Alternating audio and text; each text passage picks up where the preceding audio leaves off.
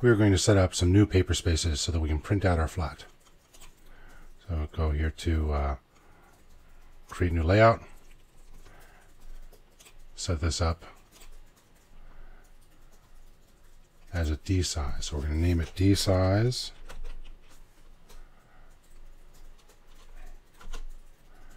I'm going to edit this. Change our printer to a plotter. Change our paper size to D size, 24 by 36. Architectural D size. What to print will be our layout.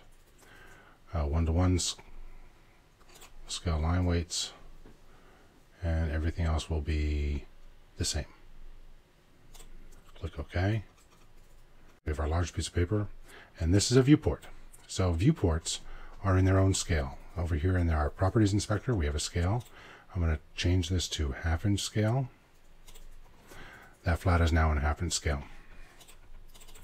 And I'm going to take this and duplicate it. So copy, paste. I'm going to paste it above it. Actually, I'll paste it right here for the moment. I want to move this one. Move it up here. I have to double click inside the frame. Change the front view. Double click outside the frame to leave it. When we're double clicking it, we're actually going into model space, but within the viewport. Here we're going to change the scale back to 1/2". That's a 1/2" version of this drawing.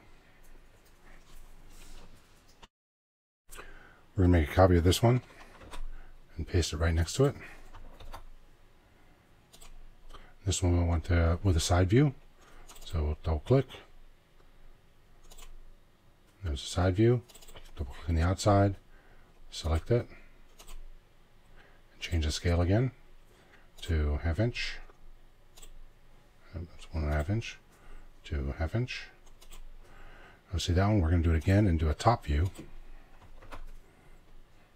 Put it down here below. Double click and hit a top view.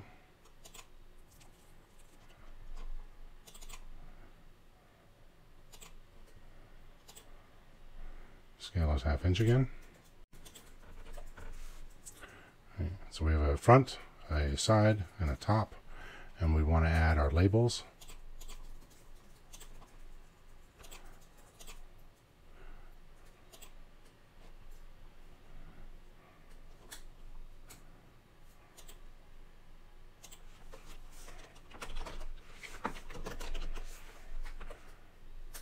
Save that. Add another one over here. Side view. And obviously put top over here. Take a look at what this is going to look like. We hit print. And I'm going to save it to my PDF. We also have a preview here. So let's just hit print preview. And it's sending it to make a PDF. And there's the PDF.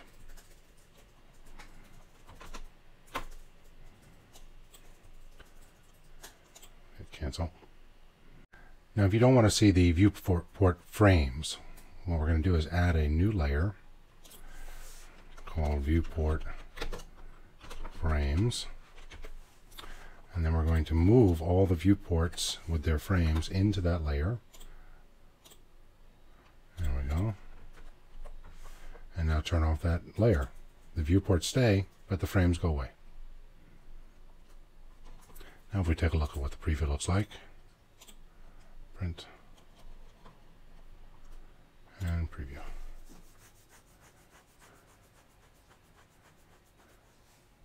And the frames are gone.